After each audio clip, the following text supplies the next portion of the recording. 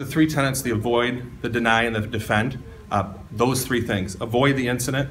If you hear shots or you hear something that isn't right, is get out of the situation. If you see yourself involved in it, put yourself in a situation where nobody can get to you. That's the deny aspect.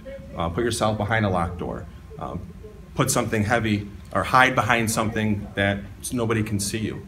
And the last effort is to defend. Defend your life. Defend your life and other people's lives as well. So you need to make sure that you're going to do everything that you can do to go home. If somebody comes in the door right here, and you are standing right here, you can grab that gun.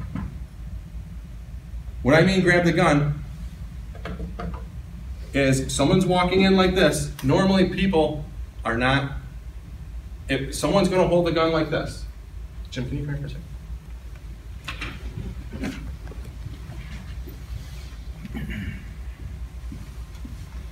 Just kind of do that like everyone does. So if someone comes in holding a gun, they're going to come in looking in the room, put your weight down on their body like this. There's no way that they are going to be able to lift you up. If you're by yourself, whoever else, you need to take him to the ground, all right? Do everything you can.